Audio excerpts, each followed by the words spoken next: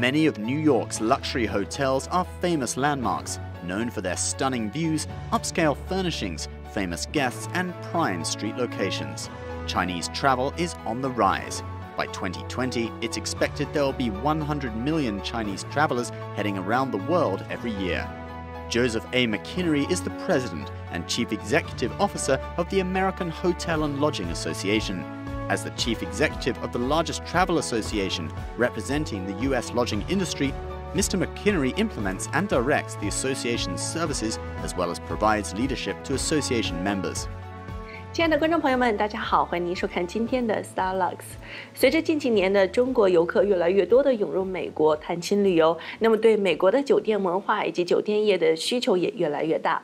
那么今天呢，莹莹把大家带到了美国纽约地标性的酒店建筑 Waldorf， 在这里我们将跟美国的这个酒店协会的总裁 Joe 一起分享美国酒店业的文化。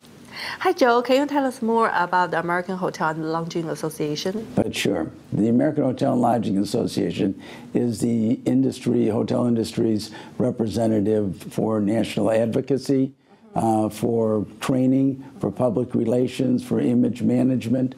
We provide research to our members. We provide them with value-added services so that they can have a very strong climate for business in the United States. And then on a state level, our partner state associations provide the same services for our members on the state and local level.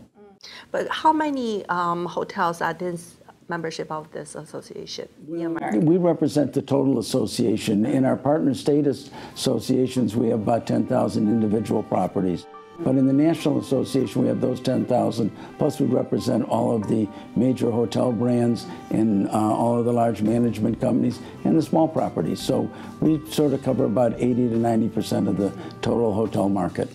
You know, Chinese people like to enjoy the luxury. Like when they choosing hotels, the stars like really represent the categories of the hotel industries. Like, how do you rate? Well, in the United States, we don't have a star categories. We don't have a classification. It's really done by price and location. In New York City, a five-star hotel is, $300 or $400 or $500.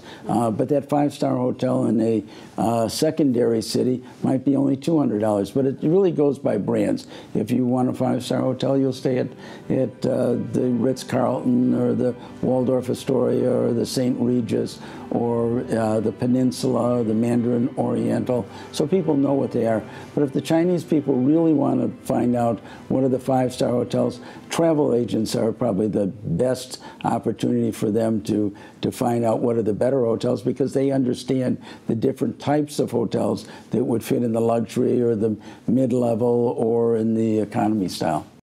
And then by 2020, there are going to be 100 million Chinese tourists worldwide. So for America, like how does this association going to help each hotels to improve the service quality on to how to serve Chinese customers? Well, one of the things that we do is we provide training for our hotels. We have our educational institute. In fact, our educational institute has an office in Beijing where we sell training programs to universities and to the industry.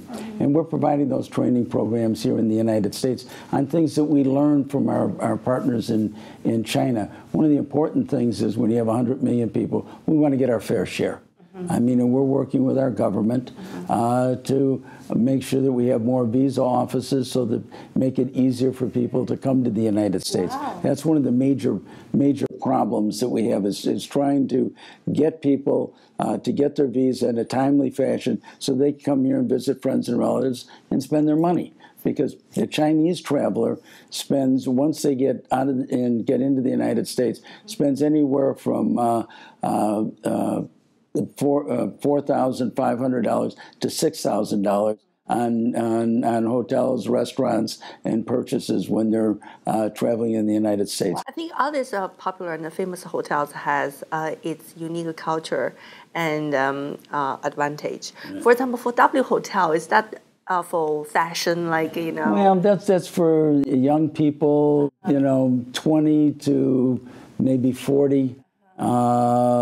that want to experience, to meet people of their own age, to meet people that they have same things in common with. It's the lobbies are made to be in an area where it's a socializing, where you can sit down and work on your iPad or your computer, but you can talk to somebody new that you haven't met before. I feel it is a very energetic hotel. Yes. Like, and what about the Plaza Hotel? I heard it just finished the renovation and spent about how much? A lot of money. A lot more money than we can think about.